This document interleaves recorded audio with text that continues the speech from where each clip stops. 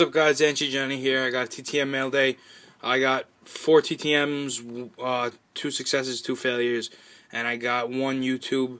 I'm actually sending out the YouTube package. So, Mets fan forever, your package is going in the mail tomorrow. I'll make sure that you should get it soon. So, first I got an RTS from Ernie Banks.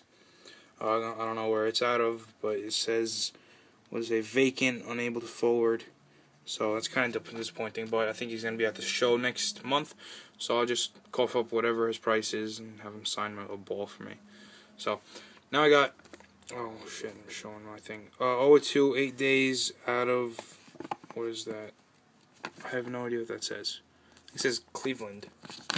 No. I don't know. But anyway, it's Zach Duke. He used to play for the Pirates. He signed my stuff.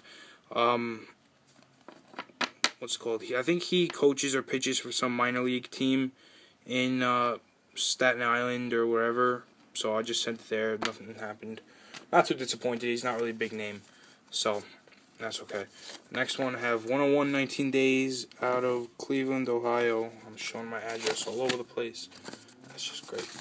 But this one is Manny Acta, manager of the Indians, signed on the 2012 Heritage. It's very nice. And this is the best one of the day, I think. 4-4, 8 days, also out of Cleveland. It's Indians pitcher Justin Masterson. He signed the 2012 Gypsy Queen. Let me stand this up. He signed that. 2012 Allen Ginter. 2009 Topps. And the 2009 Topps 206 card. So that's all very cool. It's very nice.